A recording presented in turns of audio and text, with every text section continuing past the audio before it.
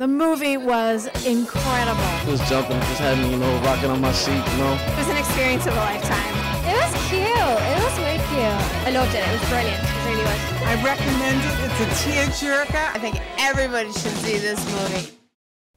Hey guys, and welcome to a brand new episode of Real Reactions. I'm Jacqueline Tiongson, and I'm sitting here with the talented director, James Gunn, to talk a little bit about his new movie, Super. All it takes to be a superhero is the choice to fight evil. Shut up, crime. Don't steal. Don't deal drugs. Don't molest kids. So, first of all, let's talk about it. Let's talk about it. You got a stack of cards there. Yes. I just want to say, first, congratulations on the movie. I thought it was super. Thank you. I loved it so much. The movie, for those who don't know, is about a man named Frank who has nothing going on for him in his life, and he believes he hears a message from God telling him to fight evil, and thus his superhero alter ego, Crimson Bolt, is formed. Yes, that's right. Yes. So how did you first come up with the idea to create this film? Well, I originally wrote this screenplay back in 2002. I was writing it as a short film, and it just sort of grew and grew and grew, and I sort of fell in love with the characters, especially Frank and Libby, who ends up being played by Ellen Page in the movie.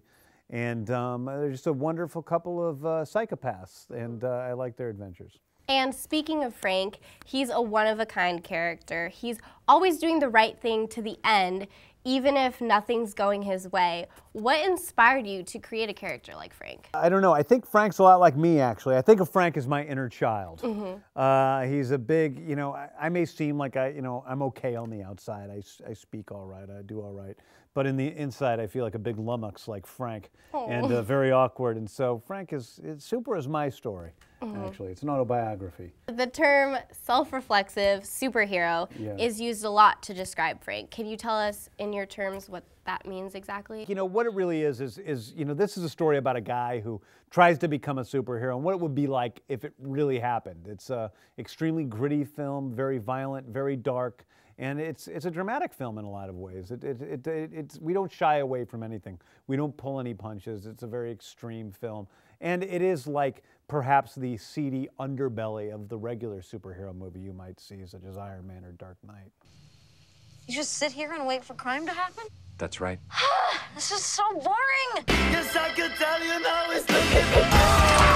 You're not supposed to kill him. I'm just learning. You have to teach me these things. I did realize that you had some difficulty casting the lead of Frank. I did. What was it about Rainn Wilson that just made you know he was perfect for this role? Well, for the character of Frank, I needed somebody who could, handle the dramatic part of the film, who could handle the comedic part of the film, who was a big enough goofball that you could imagine that he's the guy that's being picked on by his fellow short order cook at the diner, yet he's also a guy who's big enough and threatening enough that you can imagine him kicking ass at the end of the film. And for years and years, I had financing for Super originally back in 2004, and I couldn't find the right person to fit that role. And about 2 years ago, my ex-wife, Jenna Fisher, called me up and said, "What are you doing with that script, Super? I really love that script. I want to see you make that movie." And I said, "I don't know. It's a little dark. It's a little esoteric. I'm not sure we can get the funding for it. And also, I can't find anybody to play Frank." And she said, "Well, have you ever thought of Rainn?" And I knew Rainn for maybe 5 years or so, and I was like, wow, that works. That was perfect. And so I sent the screenplay to Rainn through email, and he texted me an hour and a half later. He says, "I'm 22 pages in. My hands are trembling. I want to do this movie no matter what." And like you said, Rainn Wilson is mostly known for his emotionless character as Dwight on The Office. However, in Super, there's a really vulnerable scene. He's crying over a bed, just begging God for his wife back. Was it ever difficult for you to direct your actors in a way that they're not normally portrayed? Yeah, it was difficult with Rainn because Rainn is a really terrible actor, and everything that he does in this movie he did because of me. No, Rainn is great, and no, it was never difficult directing the actors. I had an amazing cast, and I was very happy with them. They were all very gung-ho.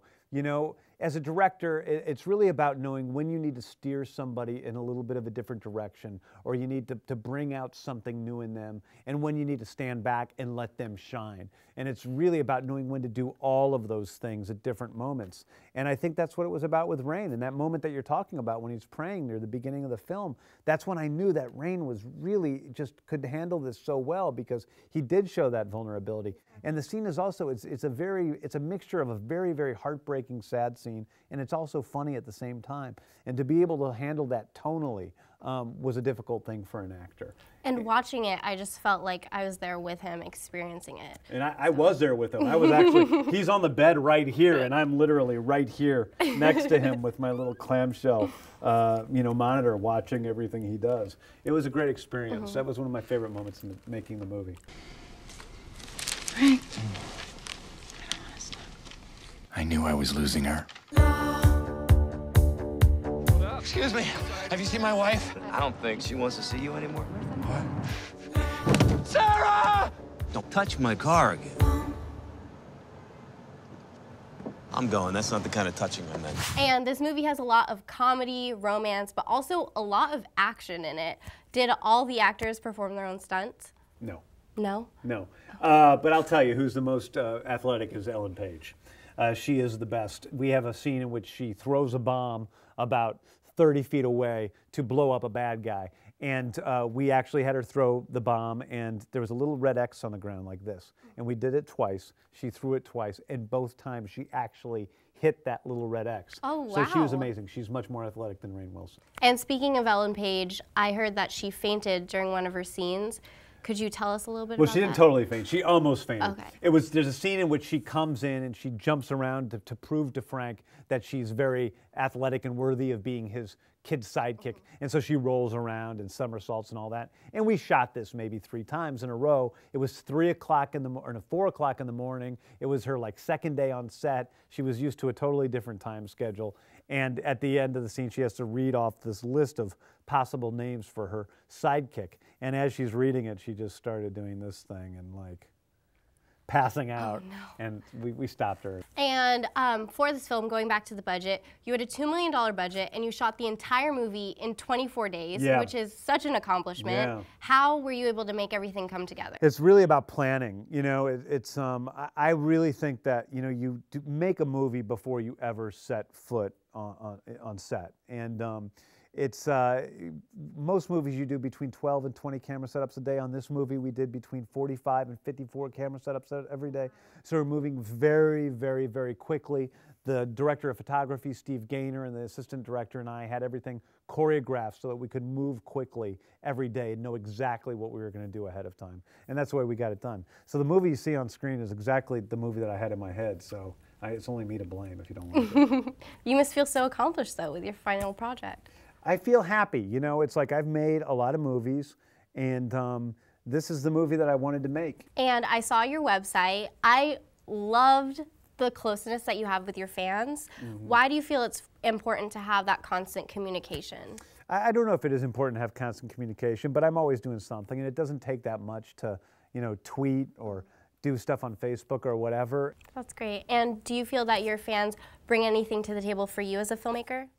Yeah, I mean, I think my fans inspire me all the time. I mean, some of my fans are extremely funny people, and I've met people who are fans who have then later become involved and worked with me or done things like that. So, yeah, I have a lot of really cool people out there who, I talk to via Twitter. And lastly, do you have any advice for aspiring filmmakers, screenwriters? Find out what you're good at. Do a real exploration into what you like doing and what you're good at, and then follow that. And then once you know what that is, key into it and don't stop and keep going, But I don't believe that happiness comes from achieving your dreams. I think happiness comes from doing what you're good at and sharing that with the community. And so I think that that's the main thing, is find out what your gifts are. Every person has a gift. Every person has a superpower. Everybody.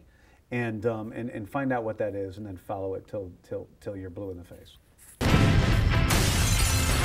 This is not about good and evil. This is about she loved me more because I am interesting.